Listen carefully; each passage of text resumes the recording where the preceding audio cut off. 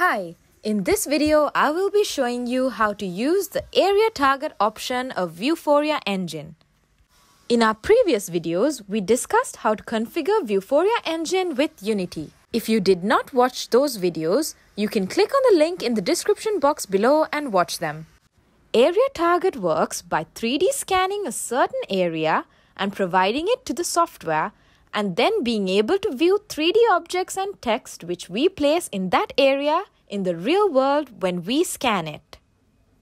First, you should go to Unity and create a scene and add the AR camera option from the Vuforia engine options.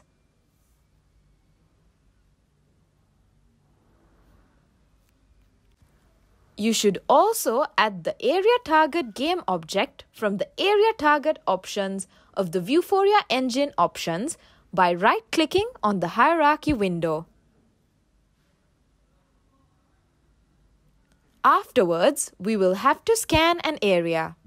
We require a device with a LiDAR sensor to do so. We can use an iPad for this. Open an iPad and open the App Store and search for Vuforia Area Target Creator and download it. You should then open the app. After opening it, you should click OK and create a database by clicking the plus mark. You should then log in to your Vuforia development account. You should then provide a name for the database of the area you will scan. I have named mine Test Room.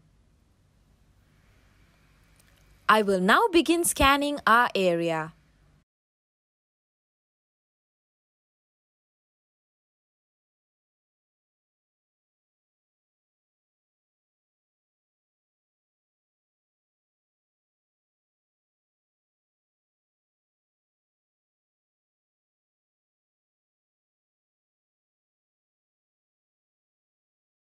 After we are done scanning, we should click the Stop button to create a new data set by clicking Generate.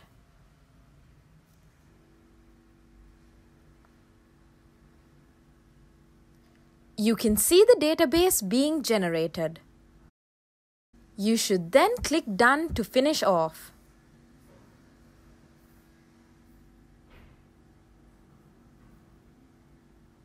You can then connect the iPad to a laptop or computer and get that database. The database will be received as a folder called Test Room.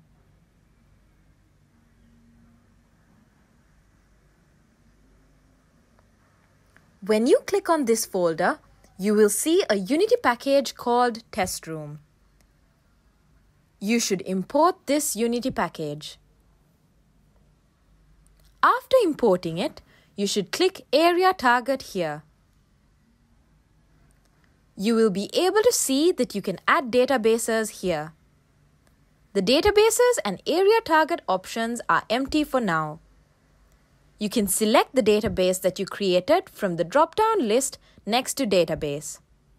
I will select the Test Room option from here. You will see that the area target option has also been changed to Test Room. You can see the scan of the room we 3D scanned here.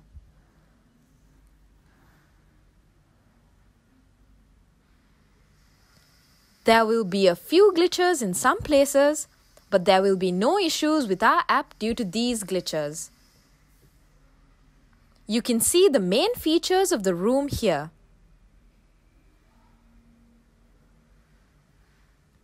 You can scan any rooms or halls in any building and create a guide app which includes navigations and equipment labels. So it is useful in such instances. I'm going to label some of the things in this room and place a car on top of this table.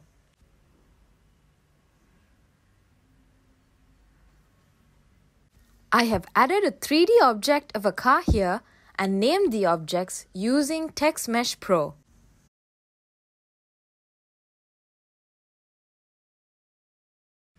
The 3D objects that we are adding should be added as child objects of area target.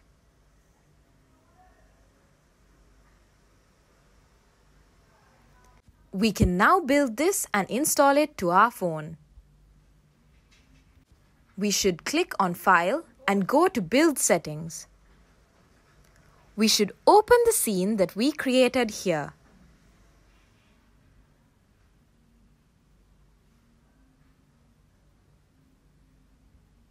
You should then change the platform to Android. You should also go to Player Settings and change some of the settings here. Under the configuration options, the scripting backend should be changed to IL2CPP and the target architecture should be ARM64.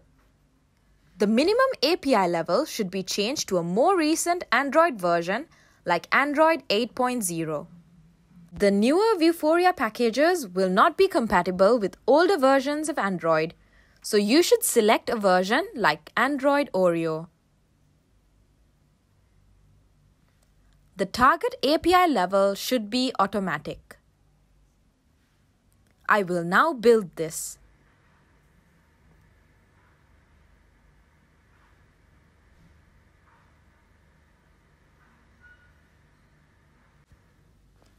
This is the final output of the APK that we built. You can see that when we go to the room that we scanned and point our phone camera at it, we can see the 3D objects that we placed in augmented reality. I hope that you learned something from this video. Thank you so much for watching the video. We're so glad that you joined us on the Render Island channel today. We're always creating new content for Unity developers, so please subscribe to our channel and click the notification bell. I'm looking forward to seeing you in the next one.